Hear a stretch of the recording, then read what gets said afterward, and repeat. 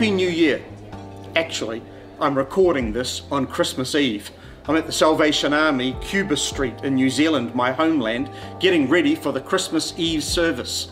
We're going to gather together to give praise to God for His love, for His faithfulness, for His mercy, made known to us most intimately in the person of Jesus Christ. It's going to be a great evening.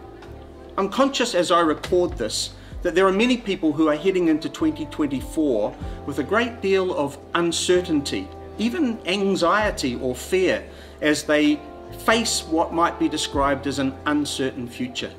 In the midst of all of this, I'm reminded of a few verses contained in the book of Lamentations. The writer says this: "Because of the Lord's great love, we are not consumed, for His compassions never fail. They are new every morning. Great is your faithfulness. I say to myself, the Lord is my portion, therefore I will wait for Him."